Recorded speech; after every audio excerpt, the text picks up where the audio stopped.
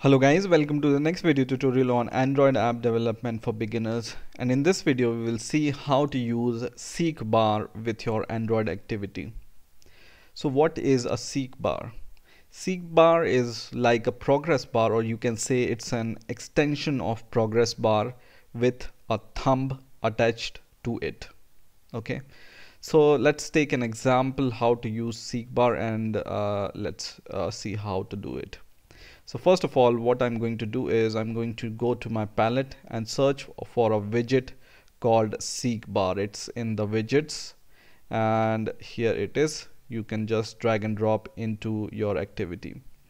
You can also change the property of the SeekBar so that its width is adjusted to the width of your layout. So go to the property called layout underscore width or layout colon width, and instead of wrap content you can change this width, layout width, to fill parent, and it will fill the parent or the layout. Okay, now the second thing we are going to use here is a text box, and we are going to take a large text box, and in here we can show the progress of the SeekBar or what's happening in the SeekBar. Now let's go to our main activity.java, and let's write some code to our main activity.java file. So I'm going to go to my main activity.java. So now I'm going to declare two variables. One is SeekBar and other is text view. Okay.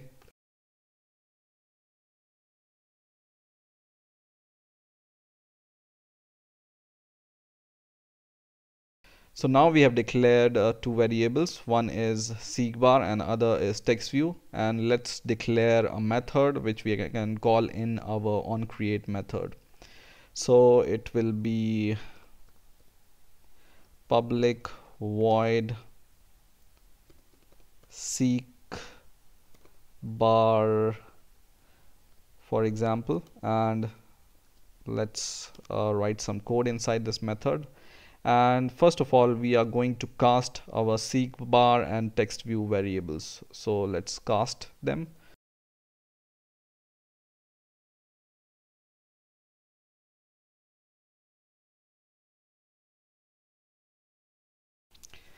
So now our casting is done, and now we will add the listener to this SeekBar. But let's first set some text on our text view so that it can print the progress of the SeekBar. So text view dot set text, and inside we can just set some text. For example, covered some amount of SeekBar or something like this, plus the SeekBar variable, and we will check the progress. So get progress of the SeekBar. So let's check the progress of the SeekBar, and then we will show this progress against the maximum value the SeekBar can show, right? So let's show it against the maximum value. So plus SeekBar dot get max. Okay, now what we are going to do is we are going to take our SeekBar and add a listener to this SeekBar. So take the SeekBar dot set SeekBar change listener, and in here we will add a new SeekBar change listener. So new on SeekBar change listener, and you will notice that whenever you press enter, it adds three methods to your on SeekBar change listener. One is on progress change, other is on start tracking touch, and third is on stop tracking touch. So this one first is for tracking the progress of your SeekBar, second is tracking the start of your SeekBar, and third one is for tracking the stop of your SeekBar. Okay, so now what we are going to do is in this set on click change SeekBar listener, let's create a variable int progress value for example, and this we are going to use to store the progress of this SeekBar. Now we are going to go into this method called onProgressChange method, and in here you can see a variable called progress, and this will give you the progress of the SeekBar. So we will assign this progress to our user defined variable, which is progress value. So progress is equal to progress. Okay, and now we will assign this progress to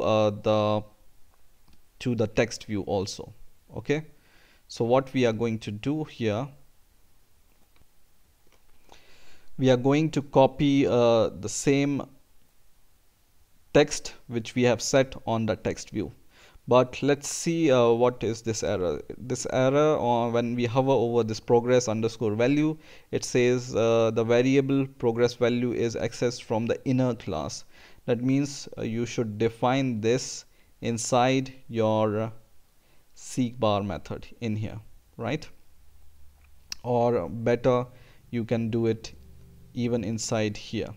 Okay, and then what we are going to do is we will copy this text view.setText and paste it here, and instead of this get progress, we will just pass this progress variable here. Okay, so this will show us the progress of our SeekBar in the text view. Okay, the same we are going to do in the stop tracking touch, because whenever the SeekBar process or SeekBar drag is stopped, we also want to show this value on the text box. But this is stored in this progress value, which is a global variable for these three methods. So change it to the progress value, and then we can also show some text message using toast. Okay, so we will use toast dot make text, which takes three arguments. First is your class name or your context, so main activity dot this. Second is the message, for example SeekBar in progress. Okay, and let's add the third argument, toast dot length long, and we will show this, right? The same messages we can add to our other two method here. One is for start tracking, so in here SeekBar we can say start tracking or SeekBar in start tracking, and in here we will just add same toast or message, and we will say SeekBar in stop tracking. Okay, now I think our method is done, so we just need to call this method inside our onCreate method in here, and we just need to run our program. So let's run the program. So now our program is running, and you can see initial status of our SeekBar is 0, and the maximum value of the SeekBar is 100, right? So because it's on the top left end of the SeekBar, that's why our progress is 0 right now against 100. Now let's try to drag this thumb towards right, and let's see what happens. So I drag it, and you can see it changes this value which is covered, and it changes the message or toast in here, right? So the process changes and the message here also changes, right? You can see the process changes, and here the message according to the change of the SeekBar appears, right? So in this way you can track the process of SeekBar using get process of the get process method of SeekBar and the process method. And that's it for this video. I hope you have enjoyed this video. Please rate, comment and subscribe, and